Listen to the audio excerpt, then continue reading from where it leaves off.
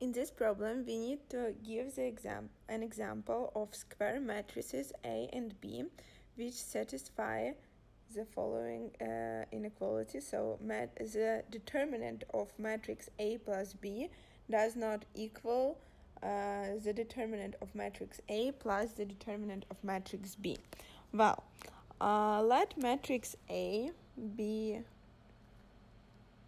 2, 3, 5, 1, and matrix B be equal 1, 2, 0, 1. Now let's find the sum of these matrices. So let's find matrix A plus B. So it's matrix A plus matrix B. To find the sum of two matrices, we just add the corresponding entries. So we'll have 2 plus 1, 3 plus 2, 5 plus 0, 1 plus 1. And this equals 3, 5, 5, 2. Now we need to find the determinants of matrix A plus B, of matrix A, and of matrix B.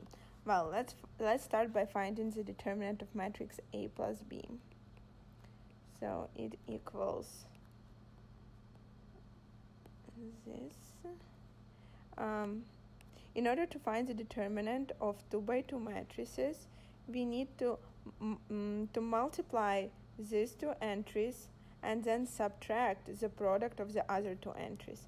So we'll have 3 times 2 minus 5 times 5, which equals 6 minus 25, so the determinant is negative 19.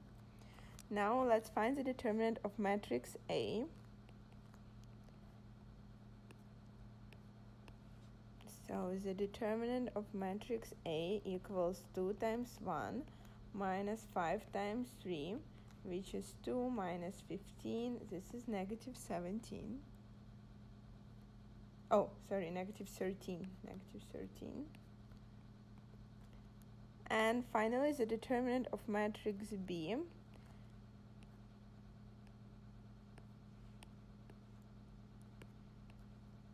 Determinant of matrix B equals 1 times 1 minus 2, which is minus 2 times 0, which is 1 minus 0, which is just 1.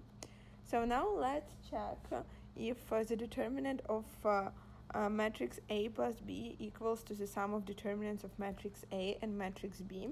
So the determinant of matrix A plus determinant of matrix B equals negative 13 plus 1. This equals negative 12. And this is not equal to negative 19.